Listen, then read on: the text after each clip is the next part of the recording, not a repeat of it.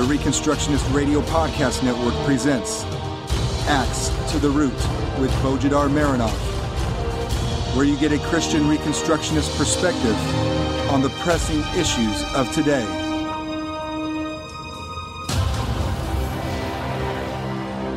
Welcome to episode 56 of Axe to the Root podcast, part of the War Room Productions. I'm Bo Marinov, and for the next 30 minutes we will talk about history. To be more precise, we will be talking about a part of history that has happened a long time ago, and there aren't many historical documents left of that period, and yet that part of history is very important to our understanding of the Bible, of the kingdom of God, and of what we call redemptive history. That is the history of salvation applied to this world and to its institutions. We are going to be talking about ancient history, and I mean really ancient, like the history before Rome, actually even before Persia and Classical Greece, as far back as the barbaric times of Greece, when the mythological heroes of Homer were just teenagers fighting over a girl, and Hammurabi, praised today as the first and the greatest lawgiver of mankind, was a mere local warlord who simply had the idea of recording his so-called laws on a stone. Whether these laws were his work or not, we will see later in this podcast. For now, keep in mind that we're going really back in history, and if some of what I'm saying sounds like Greek to you, my friendly advice is buy a few books about ancient history and get an overall idea of what it was all about. A few years ago, at an annual conference of the Mid-Atlantic Reformation Society, just like the one I mentioned in the previous podcast, I delivered a lecture titled, "History is Nothing More Than the Perfection of the Creeds Over Time." In it, I spoke of the principle of meaning in history. Following R.J. Rushton is the foundations of social order. What binds history together? What creates the cause and effect relationship for all the events in history? What is the red thread that goes through history and defines it and gives it meaning? The biblical answer is faith. And since faith in history is visibly expressed in the creeds of the church, my point is that history is nothing more than the perfection of the creeds over time.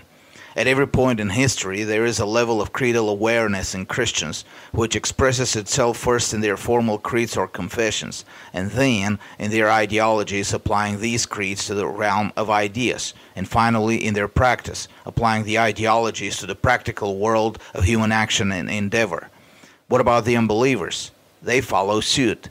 Every event in history, every trend, every continuity, whether growth or decline, and discontinuity, whether revolution, a catastrophe, or a discovery of new technologies, can be traced back to the current level of creedal growth of the church and of its influence upon the world. As the creeds and confessions of the church develop the faith of the church into a more informed, detailed, and self-conscious faith, self-conscious about all its applications in all the areas of life, the level of maturity of the world civilization will grow, and the world will be turning into a better, more productive, and safer place. Faith is the motion principle of history. Anything else follows from faith, and specifically from the Christian faith, given that all the other faiths are worth nothing. I have the lecture published as a separate article. If you're interested in my thesis, you can find it on ChristendomRestore.com, as well as an audio lecture on Reconstructionist Radio. Of course, I met my regular share of criticism. Some came from the regular atheist agnostic crowd, but some came from the self-styled strict subscriptionists in the Reformed circles. That is, those who claim to strictly subscribe to the confessions and specifically to the Westminster Confession. Obviously, if history is the perfection of the creeds over time, then the Westminster Confession or any other confession is not perfect, and strictly subscribing to it makes absolutely no sense whatsoever. To the contrary, what should be expected in history is the perfection of the confession, which means some of its content will need to go, because it was theologically incorrect, some will have to be modified or expanded, and of course, the main truths in it will remain the same, because there will always be some continuity. None of these criticisms were serious enough to deserve more than a few words to answer. Out of all the flax, however, came a good and serious question, which in fact reflects a greater problem for our faith in the field of apologetics. The question was as follows.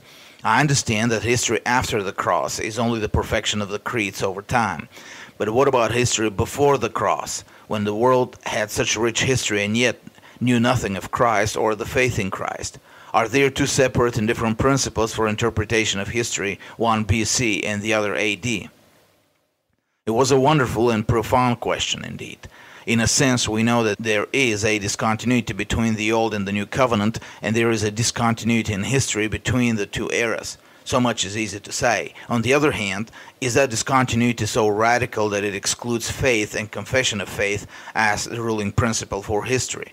Was history before the cross defined and motivated by something other than faith in God? If it was so, then it sounds like, at least for a time, God's redemption and grace were not the most powerful factor this side of the final judgment. And yet, we know from the Bible that God's grace, and with it the faith in God, has been the central thread of all history. The Westminster Confession states that the covenant of grace was instituted right after the sin of Adam, and that the giving of the law was itself one of the administrations of the covenant of grace, and grace only works through faith, whether in the life of the individual or in history. Thus, no matter what discontinuity we postulate between Old Testament and New Testament history, faith and confession of faith must continue to be the central factor that defines and motivates history. But then, how does that happen in the Old Testament, before the manifestation of the author and perfecter of our faith, Hebrews 12:2? The question is also important in view of another problem, one related to apologetics. Those of us who have adopted the presuppositional epistemology of Van Til know well that one of the arguments for Christianity is that without faith in Christ, there is no basis for any ethics or law. The immediate reply of the unbelievers would be, but before Christ there were organized societies and civilizations, and they had their own systems of ethics and law. If without faith in Christ there is no basis for ethics or law, how did these societies emerge in the first place? Indeed, how did Egypt, Babylon, Persia, Greece, and Rome emerge? How did the empires in India and China appear and survive for a few thousand years before the first missionaries arrived? How did the empires of the Mayas, Aztecs, and the Incas emerge? These are all good questions, and they deserve an answer. Not an answer within the framework of a pagan worldview, but within the context of a biblical worldview, one that takes into account the nature of the very concepts of law and ethics and their relation to Christ, and also takes into account the clear biblical history as it is related in the Old Testament of the Bible. Biblical history, not the modern secularized version. We talked in a previous podcast about the modern secularized version of history and its chronology. Modern secularist historians always act and speak as if they have everything nailed down, all the events, all the actors, and all the chronology of the ancient history. The truth is, they have very little, and most of what passes for ancient history in the modern textbooks is 90% or more conjectures and less than 10% facts. And even these facts are rather a haphazard collection organized on nothing more than guesses and imagination. I have seen more than a few history students who somehow believe that the ancients for sure must have recorded all of their activities and must have dated them as we do today. For example, this happened on January 30th, 678 BC. The modern history textbooks seldom contain more than pure conjectures, and the only book we have available that gives a reliable, uninterrupted account of events and actors in ancient history is the Bible. But the question still remains, how did these ancient civilizations appear? If we say that a civilization can't appear without some sort of faith in Christ. In order to answer this question, we need to make a short review of what is really known about ancient history, and they make note of one very interesting fact in that history that is seldom mentioned by secularist historians. We know very little of the history of the world right after the Great Flood, which happened about 2400 BC. We know that Noah's family multiplied greatly within a period of about 1,000 years. We don't have many details about the historical events in that period. We know that Nimrod organized the first centralized state in Mesopotamia, and that under his rule some groups of men tried to build the Tower of Babel. Abraham came out of Ur of the Chaldeans about 400 years after the flood, and by his time there were societies organized as local monarchies all over the Middle East and Egypt. Now, some of these societies seem to have had high levels of technology, for they left us some construction wonders like the pyramids and the temple in Baalbek. Similar highly technological societies must have been founded in other parts of the globe, for we know of other similarly impressive construction projects in other places in the world, like South America, China, India, South Africa, and others. We know next to nothing about the real builders of these marvels of construction. As far as we can judge, they either disappeared for one reason or another, or over time lost their technological knowledge and experience. We have a sufficient biblical explanation for the emergence and existence of these organized societies. In the several generations after the flood, Noah's descendants must have kept at least some remembrance of the flood and of the reasons for it. The faith of Noah and his sons must have still been the dominant cultural factor in the world around them. After all, Noah was still alive when Abraham was born, and he passed away around the time Abraham was leaving his family. Even more interesting, Noah's son, Shem, ancestors of Abraham, actually outlived Abraham by about 50 years.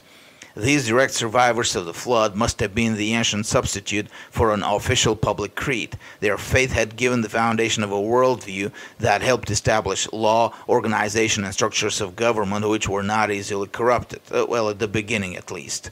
Even where the people may have fallen into idolatry, the worldview of the faith of Noah had remained as a cultural heritage, similar to modern Western Europe, and provided the intellectual foundation for their societies. So, in these first generations after the flood, history was defined and motivated again by the faith of the covenant people of God and their influence on the world around them, including the unbelievers. This situation did not remain for long, however, for even at the time of Abraham, we see that the cultures through which he traveled were already reverting to barbarism. In not a single one of these societies was there anything close to an objective law of the land, objective in the sense that it doesn't depend on the whim of a ruler or of a caste of rulers. Everywhere he went, Abraham had to deal with the whim of the local rulers, which was a tough task, given that he was traveling with a stunningly beautiful wife. He had to ask them for permission to travel and settle and do business. There was nothing like a law he could appeal to. Even hospitality, which is considered a traditional value in the region, had to be extracted from them through God's threats and dreams and visions. Foreigners were not protected in any possible way. Even though Lot and his family had nothing to do with the population of Sodom and Gomorrah, they were still taken captive by the victorious kings. And the only way Abraham could exact justice was by a military victory. This situation remained for more than just a few generations. At the time of the exodus from Egypt, the pagan nations still had no idea of objective law or even courts. Everything was done at the whim or permission of their rulers. From the exodus from Egypt to the passing through Edom, through the times of David and Solomon and the rest of the kings in Judah and Israel, only Israel had an objective public law which didn't depend on the whim of the ruler but governed both rulers and ruled. The first instance in the Bible when objective law is mentioned as a concept in a pagan nation is Persia in the times of Daniel. Moses' promise in Deuteronomy 4:5-8 that Israel would be unique because of the law it was given was very significant. True enough, no other nation had such a law, or even a concept of such a law. It is of this period that the modern science of history has its first written documents. The memory of the great developed societies immediately after the flood is lost completely. All we know about them is that period of barbarism in which there was no commonly accepted system of ethics between the nations, and there was no law. Of that same period we have stories of the earliest kingdoms in Egypt, which were nothing more than warring clans. We also have Homer's Iliad, a story of unruly and undisciplined young men entrusted with whole armies fighting over a woman. Other accounts of pre-classical Greece, especially that of Lycurgus, whom we will mention later, also show that Greece was nothing more than a battlefield between different tribes with no knowledge of law or civilization or organization of life. Of that same period is the Xia dynasty in China, of which very little is known, but what is known is that it was similarly a period of warring clans. Apparently, after the death of Noah and his sons, the faith in God declined, and accordingly the worldview supported by that faith disappeared. With the disappearance of that worldview, the principle of cohesion in the society disappeared. All that was left was the absolute power of the local rulers and a naked ambition for conquest and plunder. As was to be expected, the principle of cohesion disappeared in the society, but it first disappeared in the religion and the philosophy of the ancients. In his revolutionary work on the religion and society of the ancient Greece and Rome, titled The Ancient City, the Swiss scholar Fustel de Coulanges describes the religion of the ancient Greeks and Romans. There was no concept of a universal God, and all that they had were their family gods or heroes. There were hundreds of Jupiters and Junos and Minervas and Marses. Every town has its own version of some god and had a temple to it.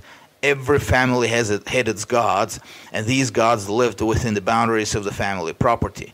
Think of Rachel stealing her father's household idols in Genesis 31:19 as stealing the religion and the power of her father's family. That's why it was so important for the deceased to be buried under the threshold of the house. This was a guarantee that his spirit will join the household gods and will continue having a strong influence on the household.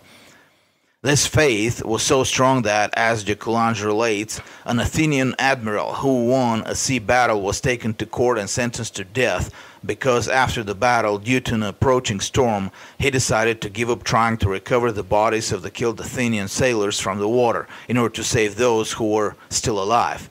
In the eyes of his compatriots, he put his country at risk. The dead bodies of Athenians were considered of a greater value for the defense of Athens than its living citizens. The admiral, of course, was motivated by the new spirit I will mention in a few minutes, and de Coulanges gives this as an example of a religious revolution through which the whole ancient world went through between 12th and 6th centuries before Christ. The same view of the local power and nature of the gods can be seen in 1 Kings 20, where the Arameans believe that Jehovah is a god of the mountains, and therefore he won't have any power in the valleys. The fragmentation of the ancient society started with the fragmentation of their worldview first. Once the deity was fragmented and broken down to many gods limited to families and clans, there could be no ideology of universal manhood and mankind and civilization. There could be no universal ethics either. De Coulanges demonstrates that only the gods were limited to the families. Not only the gods were limited to the families, but the very concept of law and ethics were limited too. Law was not universal, it was private to the family, and when the ancient cities were formed, law and knowledge of the law were a restricted privilege to the ruling class. There was no public, objective law, and the lower classes were not taught any law. Rome is a good example of that. Between its founding and the times of Julius Caesar, there were multiple insurrections of the plebeians, that is, the lower classes. To their demand for equal rights, the patrician class always responded with, "We can't grant you equal status. You have no knowledge of law." The law of the land was not public knowledge. It was a privilege of the rulers to know it, and they used that knowledge as a means of oppression and suppression of discontent. In Greece, and especially in Sparta, it was illegal to teach slaves or foreigners the laws of the land. In some places, even teaching the slaves to read and write could earn one the death penalty. Foreigners could claim no protection, for such protection would have involved some interaction with the law. They were left entirely to the mercy of the citizens, and there was no court to take up the cause of a foreigner. It is for this reason Athenian residents convicted of treason were given the option of either suicide or exile, and many chose suicide, for exile was a much harsher penalty. All this started changing in the 8th and the 7th centuries BC. First, the concept of gods as universal principles began to emerge. Those universal principles were soon separated from the local deities with whose names they were associated. The gods were now sent to abide on the Mount Olympus, and they were now given universal power over the earth. The idea of Jupiter as an exalted father of the gods appeared and was promoted by a number of playwrights and philosophers. Remember, however, this was an attack on the older religion, which considered the gods as belonging to families and clans. The conflicts were severe at times, and the story of the Athenian admiral I shared earlier was part of that religious conflict. Obviously, the man had a universal view of the gods and rejected the localist view of divinity limited to the tribe and clan and kin. That made him free of the superstition that the dead bodies of slain warriors would protect the home if they were buried in the same ground. The conflict can be seen in quite a few of the Greek tragedies by playwrights like Sophocles and Euripides. A number of Greek philosophical schools of the time were based on the belief in the universal nature of the Godhead, and therefore some philosophies were devoted to examine the nature of that Godhead. Apparently, by the time of Paul, that nature hasn't been discovered yet, for Paul believed that the unknown God, whom some in Athens worshipped, was the same God as that of the Bible. Similar transition from local deities to universal gods and goddesses was happening in the same period in India. In China, the period around the 10th century BC, or perhaps later, given the habit of Chinese historians to a bit stretch their chronology, was marked by the rule of the Shang dynasty. The Shang, or the Heavenly Dynasty, was known for introducing new concept of religion and law in China and building the first modern organized society. In its religious reforms, the Shang dynasty established the worship of one god, Shangdi, the heavenly god. True enough, at the lowest practical level, the Chinese people still venerated and deified their ancestors, but at the level of official state ideology, monotheism seems to have been the rule, and this was a serious break with the older shamanism of the first dynasty, the Xia. Modern secularist historians, of course, claim that such change from local demons to universal gods was just a natural evolutionary development. It is very hard to accept such an interpretation, however, given two facts. First, the change was not accepted as normal or natural. There was resistance, and the old beliefs continued existing along with the new worldview. And second, the change happened almost simultaneously around the world, as if it came from the same source. These lead us to a conclusion, maybe not 100% proven, but more probable than the alternatives, that the nations of the world learned about a universal god or gods from the same source which was popular around the world at the time. But was there such a source, and what was it? The Bible gives us the answer: Solomon. We're all influenced today by the modern secularist thinking that ancient Israel was somehow just a small, insignificant kingdom in the big picture of things, and that when we study ancient history, we can easily ignore it. Somehow the Bible has its own version of history, and it relates to Israel, while there is also real history, which relates to the real events, and the two are in a state of dualistic separation. But the truth is, the Bible speaks true history, and modern textbook history is 90% and more the imagination of modern secularist historians, and the Bible gives us the most reliable account of the events in ancient history. Hold on to your chairs now. The Bible specifically says about Solomon that his fame spread over the whole earth, and that all the kings of the earth came to him to ask for advice. Not just some kings, not just the local kings, all of them. 1 Kings 4:34. Men came from all peoples to hear the wisdom of Solomon from all the kings of the earth who had heard of his wisdom. 1 Kings 10:23-24. So King Solomon became greater than all the kings of the earth in riches and in wisdom. And the earth was seeking the presence of Solomon to hear his wisdom which God had put in his heart.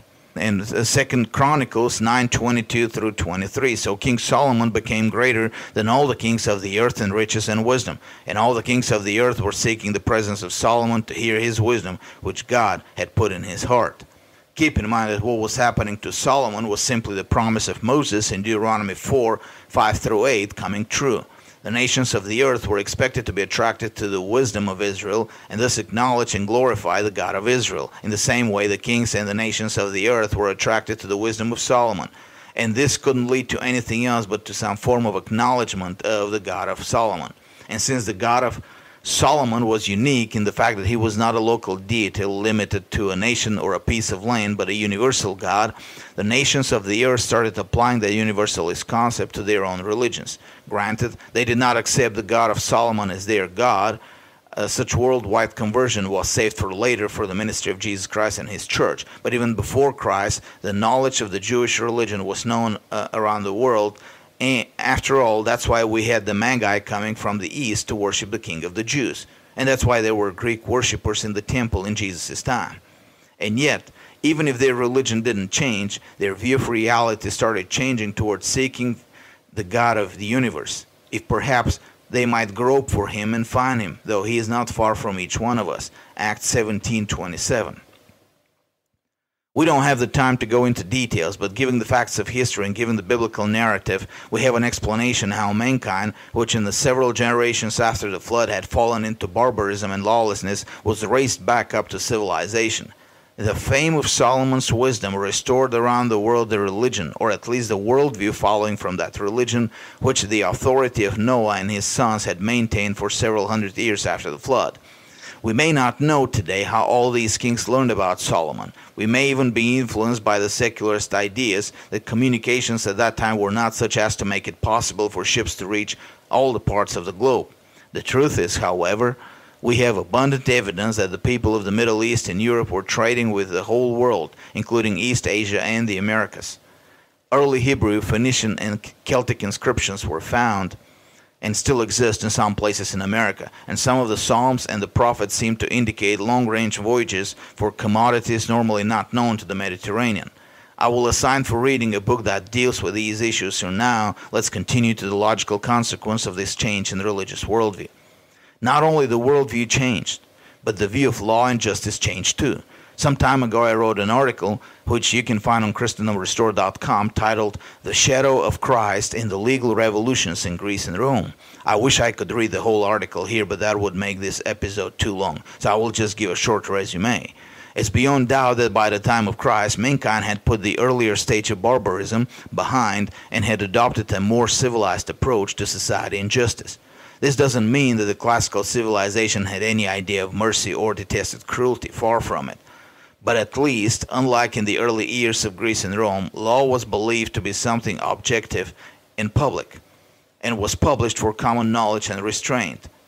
To get an understanding of how sharp the difference was, keep in mind that any earlier attempt to make the law public for all to read and understand, including for the plebeians in Rome, was promptly suppressed by the senatorial class. What we know today as Roman law only came about with the empire, when Julius Caesar and then Augustus started the process of dismantling the old aristocracy. But how did the ancient world come to an understanding that the law should be public?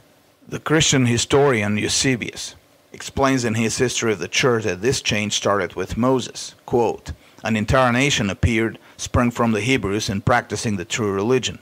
To them, through the prophet Moses, he revealed images and symbols of a mystical Sabbath and of circumcision, as well as instruction in other spiritual principles, but no complete revelation of the mysteries, for they were still bound by old practices."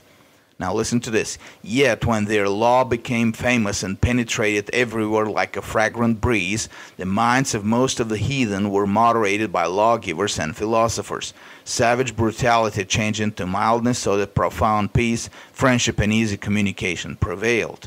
Indeed, in the ancient world there was only one nation that had an objective law, not dependent on the whim of the rulers, and that law was supposed to be read publicly every 7 years for all to know.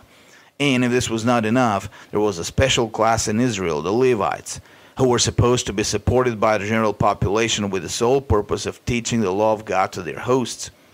Israel was unique in this regard, and if there is a nation that could be the source of the revolutionary change in the thinking and legislation of the nations of the world at the time, that nation should be Israel. By tradition, the creation of first public law in Greece was ascribed to Lycurgus, a king of Sparta who lived just a generation after Solomon. According to the many accounts of him, he was distressed by the internecine strife in his native country, and he voluntarily abdicated from his kingship and went abroad in the search of a good law to bring back. On his journeys, he met one of the most mysterious characters we know of in ancient history, someone named Thales, like the other Thales of Miletus, the father of Greek philosophy of mathematics, or also Thaletus. And this Thaletus made his living as a bard at weddings and funerals, but he was universally known as one of the ablest lawgivers in the antiquity who used his songs to teach his listeners law. Now, that was a novelty at the time. Not that the pagan nations didn't have their bards, but these bards usually sang praises to their heroes and kings. Using songs to teach law was something new. Lycurgus didn't waste time, and he asked Thaletus to move to Sparta and start a music school there, and thus teach the law. Thaletus thus became the father of Greek music and also the father of Greek legislation. Interestingly enough, however, the name Thaletus is not Greek, and it doesn't mean anything in Greek. The name is clearly Semitic, and in both Hebrew and Aramean it means the same, a lamb. That is, the first laws of Greece were made by someone who sang songs about the law, like David, and used the Semitic name meaning a lamb. The story was well known to the classical world, and especially to all Greek-speaking inhabitants of the Roman Empire. Apparently, the Bible also directs the attention of its Greek readers to it. In one of the very few instances where Aramean is used instead of Greek, Mark 5:41, Jesus uses the word Talitha, a ewe lamb, a name normally used for young girls, just like a kid today is used for children. Talitha Kumi. There is no obvious reason why Mark should use the Aramean version of Jesus' words here until we realize that for a Greek speaker, the text sounds like Thalitas, rise, as if Jesus was declaring to all his Greek readers that in his ministry he was the new Thalitas, the supreme legislator of all the Greek world. Thalitas' work, of course, did not give the perfect solution to Greece. That perfection was to be brought only by Christ himself. Lycurgus' laws, based on the Council of Thalitas, did not deal with the deep divisions of the Spartan society.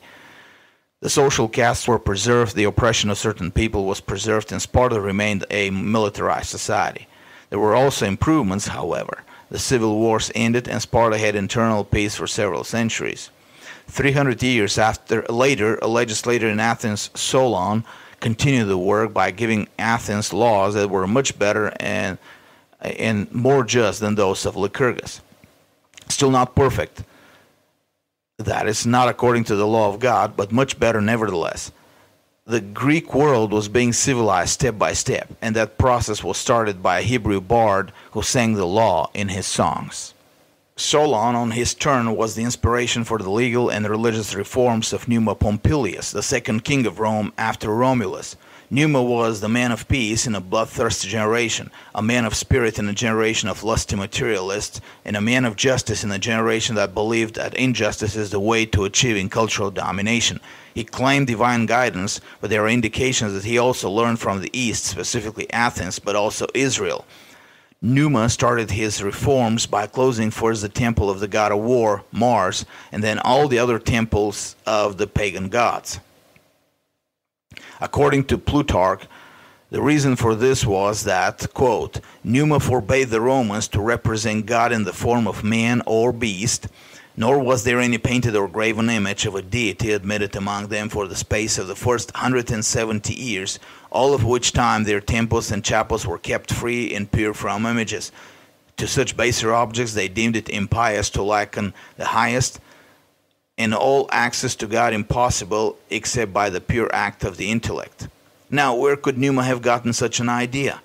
Noah and his sons had been dead for 1,000 years at least, and none of their descendants continued in the faith of these patriarchs.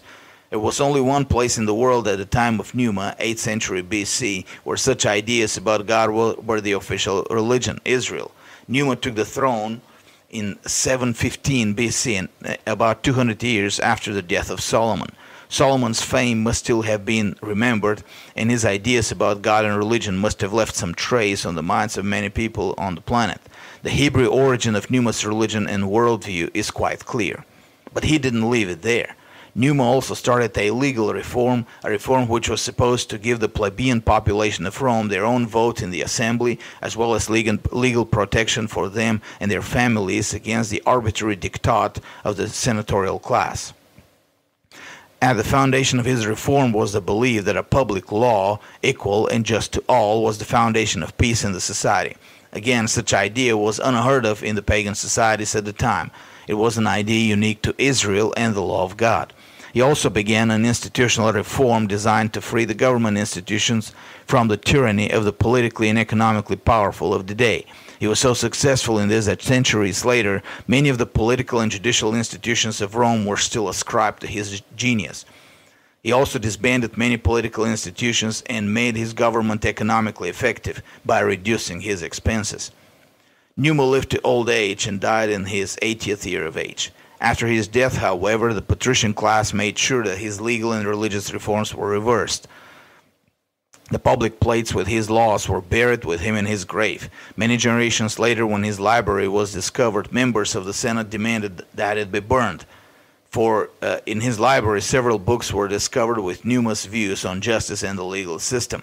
The idea of making the law available to all inhabitants of Rome was unthinkable for those pagan aristocrats. Again, as with Lycurgus, God gave Rome in its early years a worldview that would at least preserve her for a while, but the perfect law was to be given later at the cross of Christ.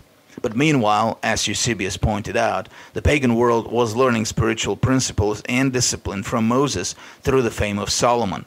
The pagans themselves knew very well where their civilization came from. Julius Caesar read the Septuagint and freed the Jews in his empire from any taxes.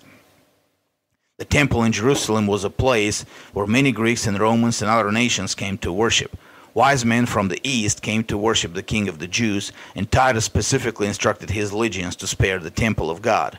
Proselytes, even from the house of Caesar, joined the Jewish communities and became part of the nation of Israel, later of the nation of the church. When the covenantal status of ethnic Israel was removed, then the burden of defining and directing history through a confession of faith fell to the church. But the church didn't act in a vacuum. It had material to work on, a civilization which in the course of centuries, slowly and painfully, was shaped and influenced by the Hebrew worldview to become more civilized, seeking God, and thus more open to accept His gospel. In the final account, even the ancient world was driven by a profession of faith, and history was simply the perfection of that faith. The book I will assign for reading this week is America BC by Barry Fell. It is not directly related to this topic, but it will give you evidence that the modern views of ancient history are strongly deficient, that in the time of Solomon, people traveled all over the globe and brought with them their religion and worldview and cultural practices. Remember in your prayers Bulgarian Reformation Ministries, a mission organization devoted to building a Christian culture in Eastern Europe through the translation and publishing of solid Reformed and Reconstructionist books. Visit BulgarianReformation.com, subscribe to the newsletters, and donate. And God bless you all. This was a Reconstructionist Radio War Room production. Axe to the Root with Bo Marinov. Please visit BojadarMarinov.com and ReconstructionistRadio.com/Axe to the Root.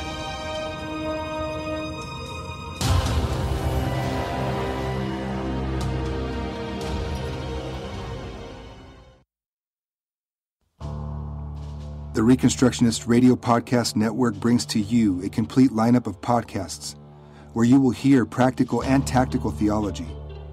Our desire is not simply that you consume our shows, but that you also live out your faith in every area of life. We can talk all day long about these things, but if we fail to put them into practice, then we fail as ambassadors of Jesus Christ, our King. Subscribe now to your favorite Reconstructionist Radio Podcast Network shows, or you can subscribe to the Reconstructionist Radio Master Feed, where all of the content we produce, including the audiobooks and audio articles, will pop up as soon as they are available. And don't forget to visit ReconstructionistRadio.com to volunteer as a narrator or to partner with this ministry financially. May the Holy Spirit stir you into action for Christ and His kingdom.